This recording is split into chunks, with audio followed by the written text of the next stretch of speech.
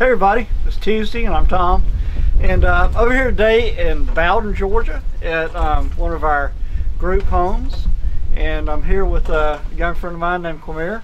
Can you tell them hi, Quamir? Hi. So last week, as many of you know, we had our Child Protection Summit, and Quamir, one of the big things last week was we had a big panel of young people who had come through foster care, who talked about their experiences. And I know you've been in foster care here in Georgia for quite a while, right? Yeah. So tell me, I know you're 16 and you'll be 17 pretty soon, and this is National Adoption Month, and I understand you would love to have an adoptive home. Tell us a little bit about that. Okay, so I am looking for a family who is really kind, compassionate about me as a person, and somebody who would like to see what I can do, like with my art. Somebody see what I can do with engineering and stuff like that. But most of all, I'm a type of family person. I really like to do stuff for my family, and it means a lot to me. Just stuff like that. Well, Quamir, I know, like you said, a lot of times when young people or children, because you were in foster care as a child, and I know a lot of times that when a child comes into foster care, it's very traumatic, and sometimes you do go through these periods of time when you just have trouble connecting with people, right? Yeah. And sometimes it can cause some issues, but at the same time, you're at that stage in life where I think we all recognize that you need a forever family.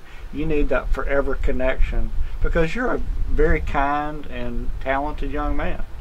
So I know that I know we talked a little bit about you're doing a lot of drawing, you're enjoying math in school these days. Yeah. And I think you said you'd like to be maybe a graphic designer or maybe one of those CAD artists when you grow up. Yes. Is that right? I'm planning on to go to either AI or like other colleges, because colleges mean a lot to me because of different schools I've been to. And you have to get good grades, of course. Yeah. But that's not worrying me. Yeah. Well, I have all the confidence in the world that we can get you to the point where you need to be. Yeah. And of course, for those of you out there who are listening, if you'd like to meet Quamir, we can certainly arrange that. I know you'd probably like to meet some folks who might be interested in connecting with you, and perhaps at least making good friends and possible mentors, even plus perhaps an adoptive family. Yeah.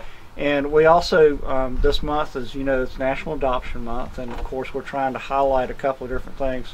Number one, that there are a good number of young people in Georgia's foster care system who, like you, Quamir, really want to have a full-time adoptive forever home, and we're here to trying to make sure that folks understand that it's very possible to meet young people like you and to bring them in, bring folks like you into the home and make that forever connection and just create a family. And so that's kind of what we help do here at DFCS. Yeah.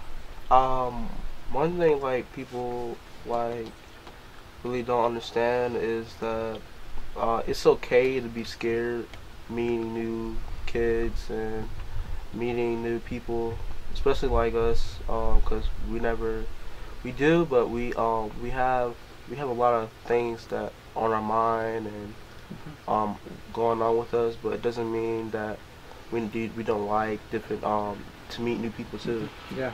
It's just all about how you look at it. See, basically what I'm trying to say is that how you meet somebody, and you're just a little worried that, hey, how would I look towards this person? Yeah.